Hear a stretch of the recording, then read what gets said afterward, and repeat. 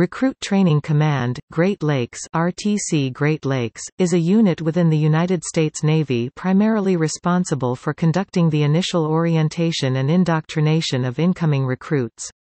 It is part of Naval Service Training Command, and is located at Naval Station Great Lakes, Illinois. RTC Great Lakes is also commonly referred to as Boot Camp and Recruit Training, or RTC. Since the BRAC-directed closures of recruit training commands in Orlando, Florida in 1994 and San Diego, California in 1993, RTC Great Lakes has been the only enlisted basic training location in the U.S. Navy and has been called the quarterdeck of the Navy since it was first utilized in July 1911. Running at approximately 8 weeks long, all enlistees into the U.S. Navy commence their enlistments at this command. Some recruits may take longer than 8 weeks if they do not pass certain tests. Upon successful completion of basic training, qualifying sailors are sent to various apprenticeship, or schools, located across the United States for training in their occupational specialty, or ratings. Those who have not yet received a specific rating enter the fleet with a general designation of airman, fireman, or seaman. Recruit Training Command is located at Naval Station Great Lakes in the city of North Chicago, Illinois in Lake County, north of Chicago. It is a tenant command, meaning that although it is located on the base, it has a separate chain of command.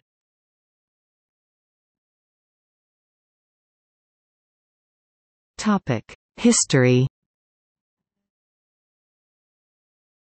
After the Spanish–American War, the U.S. Navy began investigating 37 sites around Lake Michigan in order to locate a new training center in the Midwest, an area that contributed 43% of the Navy's recruits at the time. Illinois congressional representative and chairman of the Committee on Naval Affairs 1900 to 1911, George Edmund Foss pressed for the decision to locate the center at its present location and was later called the Father of Great Lakes.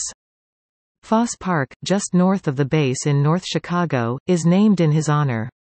It is likely the facility would have been located elsewhere had it not been for the $175,000 contribution of the Merchants Club of Chicago to purchase the land. Rear Admiral Albert A. Ross was the station's first commander, and the bases Ross Field and Ross Auditorium were later named in his honor. The first flag was planted on site on 1 July 1905. President William H. Taft dedicated the station 6 years later on 28 October 1911. In that same year, the station received its first trainee, seaman recruit Joseph W. Gregg. Naval Station Great Lakes was at the forefront of the racial integration of the Navy. African Americans were permitted to enlist for general service in the middle of 1942, receiving training at Great Lakes as well as Hampton, Virginia. Previously they had been restricted to special duties. The Navy commissioned its first African American officers, later known as the Golden 13, at Great Lakes in February 1944. In July 1987, Building 1405, the Golden 13 Recruit in Processing Center, was dedicated in their honor. The surviving 8 attended the ceremony. Navy recruit training is now exclusively conducted at Naval Station Great Lakes Recruit Training Command. Prior to the mid-1990s, recruit training facilities included Naval Training Center Orlando and Naval Training Center San Diego. Female recruit training was previously limited to the Orlando facility. The Base Realignment and Closure Commission of 1993 resulted in the consolidation of recruit training to Great Lakes. Following the consolidation, the Navy undertook a massive recapitalization program to upgrade the Great Lakes Recruit Training Facility. The recap included the construction of Camp John Paul Jones, a 48-acre (190,000 square meters) site on land formerly owned by the Veterans Administration Hospital adjacent to Camp Porter. New barracks were also constructed and are referred to as ships by the recruits. Each ship was also named after an important ship in naval history, such as USS John F. Kennedy and USS Enterprise. Each ship can house up to 1,300 recruits during training. A 210-foot (64 meters) Arleigh Burke-class destroyer simulator called USS Trayer (BST-21) was also constructed as part of the recap program, also known as Battle Stations 21 (BST-21).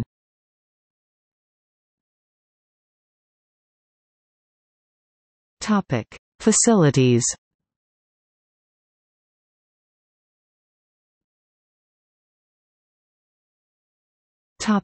USS Enterprise, Building 7115. The USS Enterprise Recruit Barracks building is the 8th of 14 built as part of a $763 million recapitalization program. The building is named after the 8 USS Enterprises that have borne the name, including the 2 famous aircraft carriers pictured around the building's quarterdeck.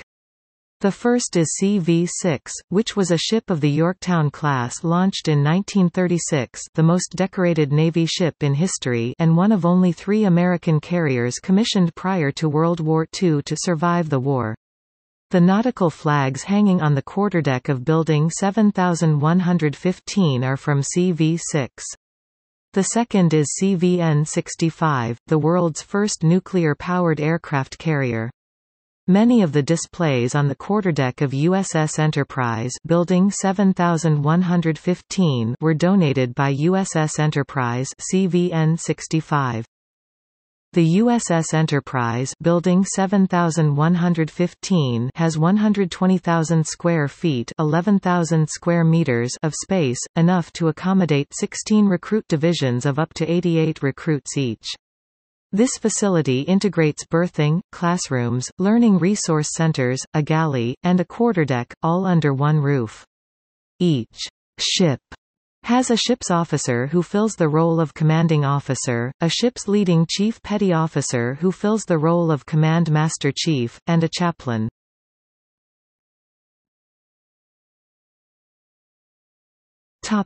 USS Triton Recruit Barracks, Ship 12. USS Triton Recruit Barracks, Ship 12, was dedicated in ceremonies held on 25 June 2004. The facility honors the memory of 2 submarines named Triton and includes memorabilia from both ships, USS Triton SS-201 and USS Triton SSRN 586. Triton Hall is the 5th barracks constructed under the RTC recapitalization project, covering 172,000 square feet (15,979 square meters) in floor space. The facility is designed to accommodate 1056 recruits, and it includes berthing, classrooms, learning resource centers, a galley, a quarterdeck, and a modern HVAC system. On 17 May 2012, in a dedication ceremony, the long-missing ship's bell was added to the collection of artifacts in Recruit Training Command's USS Triton Recruit Barracks quarterdeck pictured.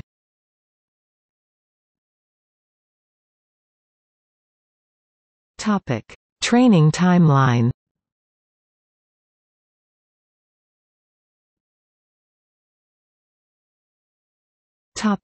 Processing week. U.S. Navy recruits begin their journey at Building 1405, Golden 13, the Recruit in Processing Center in Camp Moffett. Recruits arrive at all hours, but mostly during the night.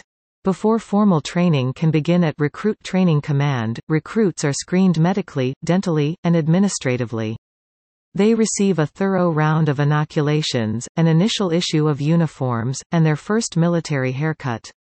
They are taught basic grooming standards, the Uniform Code of Military Justice (UCMJ), and standards of conduct, and are introduced to their recruit division commander, drill instructor. This first week of training, called P-Days, processing days, lasts for approximately 5 days but can run a little longer depending on weekends, holidays, and the schedule of arriving recruits. During P-Days, recruits are taught the basics of watchstanding, they are given information to memorize, and they begin learning to organize their equipment.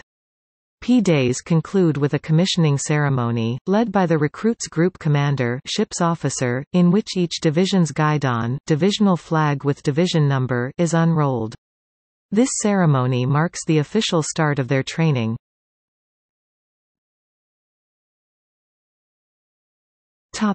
Week 1. This week is considered the most intense week of physical conditioning.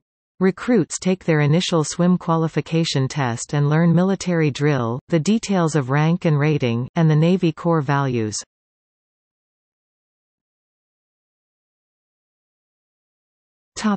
Week 2.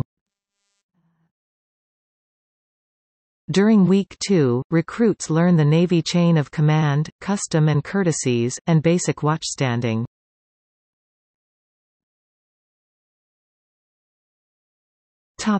Week 3.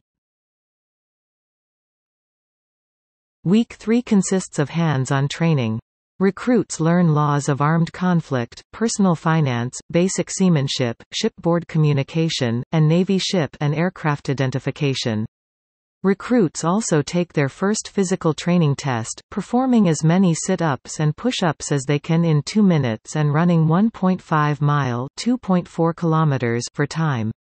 The time standards for the run and the number of push-ups and sit-ups are based on the recruits' ages, which range from 18 to 34. Dog tags are distributed this week, and recruits receive their first paychecks.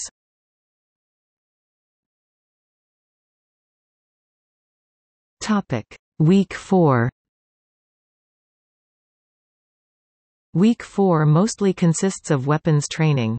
Recruits gain familiarity with the M9 pistol. Sometime during the week, recruits receive a classroom lecture on firearms safety and operation of the M9. Recruits receive live fire training with the M9. Recruits no longer receive training with the M500 shotgun or the M16 rifle. In past years, U.S. Navy recruits trained with the M16 rifle and the M500 shotgun. All U.S. Navy training on the M16 or M500 occurs at other locations.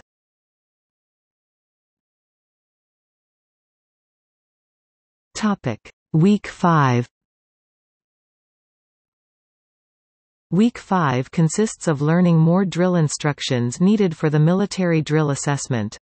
Week 5 is also called Hell Week, previously, as this was when new recruits take over the daily chores necessary to keep the base running. However, since the redesign of RTC, recruits no longer participate in all aspects of daily chores. It has kept its moniker because this is the most inspection and test-intensive week.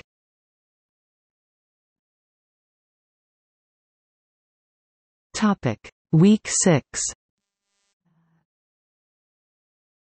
During Week 6, recruits learn shipboard damage control and firefighting skills. Recruits will learn to escape smoke-filled compartments, open and close watertight doors, use self-contained breathing apparatus (SCBAs), carry fire hoses and learn to extinguish fires. Week 6 also includes the confidence chamber, tear gas chamber.